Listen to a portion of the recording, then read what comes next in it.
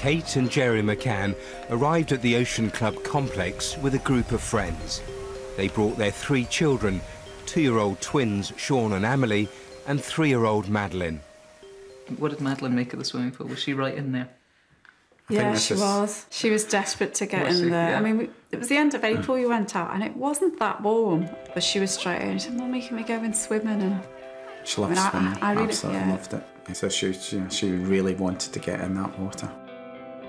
The McCanns got involved with activities provided by the complex. There were kids' clubs for the children. Kate and Jerry signed up for tennis lessons. There was also time for them to be together as a family. And then generally it's probably about 6:30. We'd all go back to our respective apartments, and then it'd be sort of bedtime routine, really.